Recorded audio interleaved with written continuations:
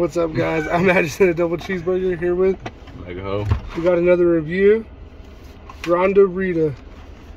Why don't you tell them a little backstory about what we saw in the other box? Alright, so apparently this is made for golfers only. So any of you guys that don't golf, No. Oh, sorry. It was a bartender, I guess, in a clubhouse, a golf clubhouse. But they were trying to make something refreshing, yet cool, crisp, something you can drink on the course at all times. But anyways, we're gonna give it a try. It's made in 2004 in Las Vegas, so new to us. So yeah, straight from Vegas. See if it's yummy or not yummy.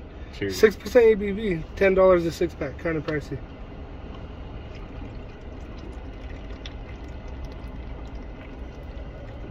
Yummy. I dig it. I dig it. I give that a solid 8.2. I give it a 9. Give it a 9. Rhonda, Rita.